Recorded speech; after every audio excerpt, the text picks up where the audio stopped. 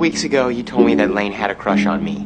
Well, I have a crush on her too. Now, I know you have very strict rules about dating and boys, but I just want you to know that I'm a good person. I don't smoke, I don't drink, I've never gotten a ticket, I'm healthy, I take care of myself, I floss. I never watch more than 30 minutes of television a night, partly because I think it's a waste of time, and partly because there's nothing on. I respect my parents, I do well in school, I never play video games in case they do someday prove that playing them can turn you into a serial killer. I don't drink coffee.